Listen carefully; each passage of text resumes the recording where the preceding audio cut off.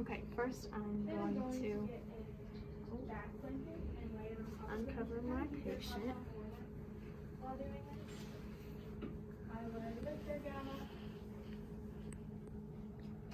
I'm doing a male Foley catheter, so I would go ahead and I would place a bath blanket over the top of him to keep him warm. I'll spread his legs out like this. I'm going to go ahead and set that bed. I'll put my biohazard bag at the end for my waist. I'm going to open away from me first.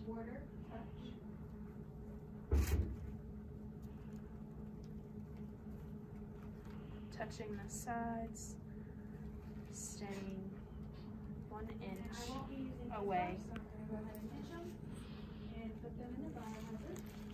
And then I'm going to remove these gloves. Place them in biohazard. Okay. And I'm going to go ahead and get these gloves out. But I will not be. And I'm going to use these.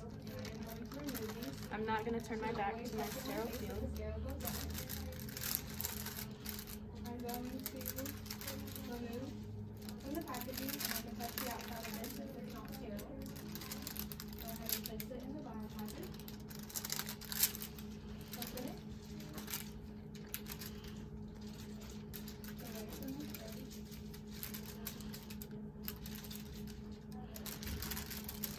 Another 1 inch corner again. I'll put my gloves on.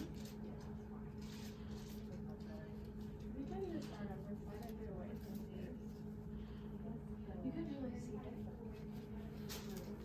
I may not do it today. Are you sure? I just feel that. I feel like you need to do this. No, okay. I'm going to pick up this side.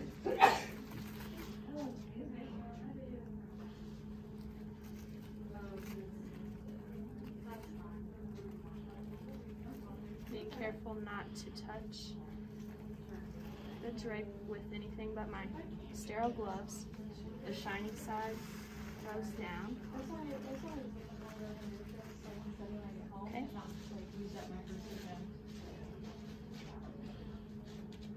Now I'm going to place this over the patient. And I can go ahead and turn this. I'm going to go ahead and open everything that I need.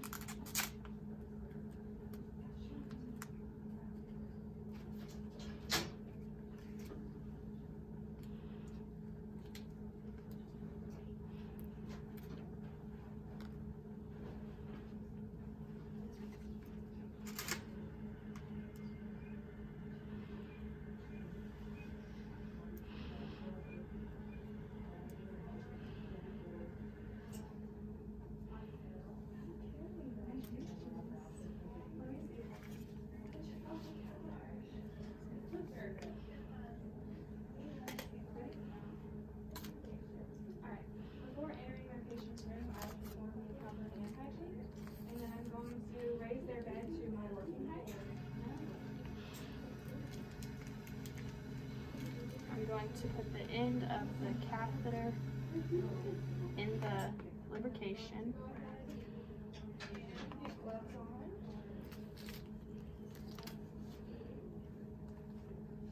I can go ahead and attach the syringe.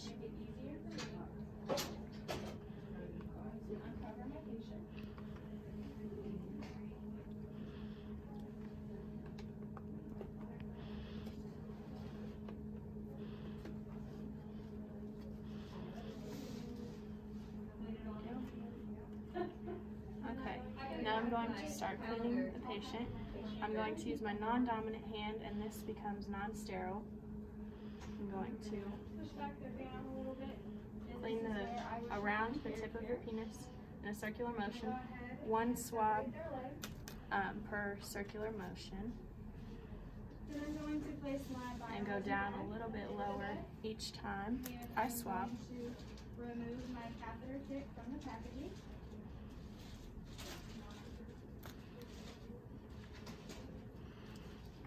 Then I'm going to take my lubricated catheter and insert it into the tip of the penis, into the urethra. I'm going to insert it 7 to 9 inches. And when I see urine flow, I know that I am in the bladder. There's about 7 to 9 inches. And then I'm going to insert another 1 to 2 inches. And then I'm going to pinch the end while I hold it in place. Inflate my balloon using 10 milliliters. Not putting anything over the sterile field. And then I'm going to go ahead and get on my sterile gloves, not turning my back. Now I can break sterility and uncap the syringe. I'm going to Once again, I'm going to use this tape. I'm going to make sure that there's a little bit of room so that if the patient stretches out his leg, there's no tension or pulling. I want to make sure that this is stuck in there too. Good.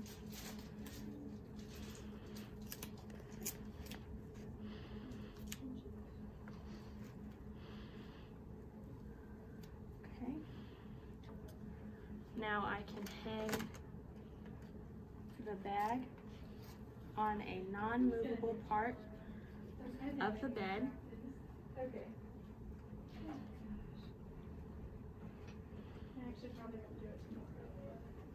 Okay, and then whenever I would move all of this stuff out of the way,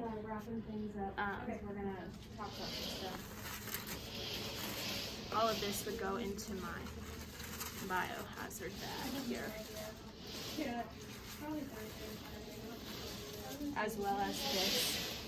And then I'm going to, whenever I'm ready to remove the catheter, I'm going to remove the bag from the non-movable part of the bed. I'm going to empty it and record the characteristics of the urine as well as the amount, like the odor, the color, the consistency. I can go ahead and put that into my bag. And then I'm going to assess the skin where I remove the tape. We want to make sure there's no breakdown or irritation. And then I can use the syringe. I'm going to pull out the same amount of liquid that was put in, and I will know that from the documentation of when the catheter was put in. I can let it flow out at its own pace, and there will be 10 milliliters of fluid.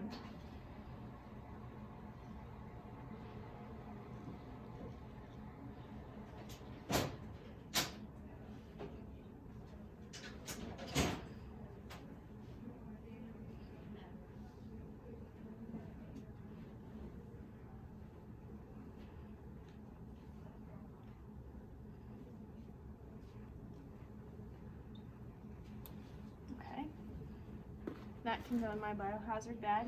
I'm going to ask the patient to take a few deep breaths and remove the catheter as he does that. Whenever I'm done, I will document patient's comfort and